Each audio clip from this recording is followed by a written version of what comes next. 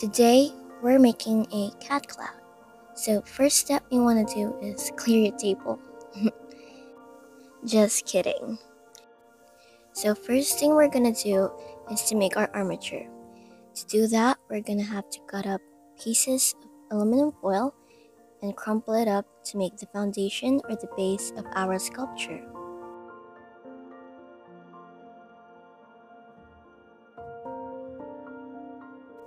So we put that aside and then we take out our air dry clay.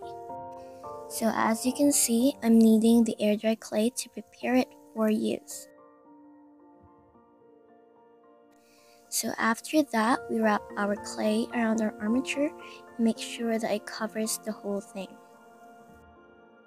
So right now, it doesn't really matter if the shape is irregular because we're aiming to do a cat cloud, which is basically a cloud that looks like a cat. Every day, a lot of cats and kittens get thrown away in the trash or abandoned in the streets.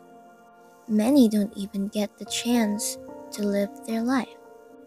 As a student, I aim to use this platform to spread awareness about the cruelty that cats around the world face every day.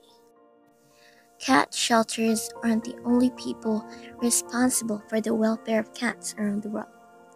As a part of the society that we live in, we must also oblige ourselves to care and foster these little kittens and cats that are neglected by our society. So now that I'm done sculpting, we're gonna have to let it cure for at least 48 hours. Now that our sculpture is dry, we are ready to paint it. So first, we're gonna start off with some gouache, just to map out where the colors would be.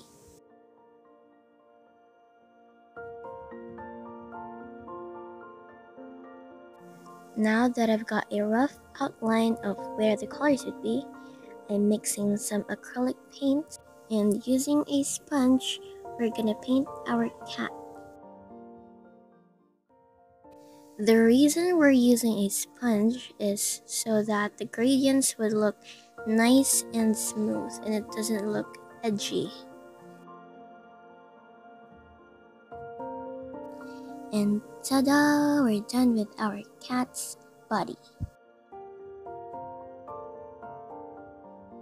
So now we're adding our finishing details.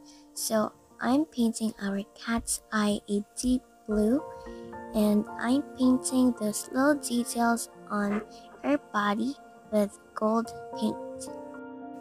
And we're done painting, yay! Actually, we're still not. We still have to put varnish on our sculpture to make it look shiny and porcelainy. Bling bling! And now we are actually done for real. And our cat cloud is done. I hope you liked the video and always remember to be kind to cats no matter how big or small they are. Bye!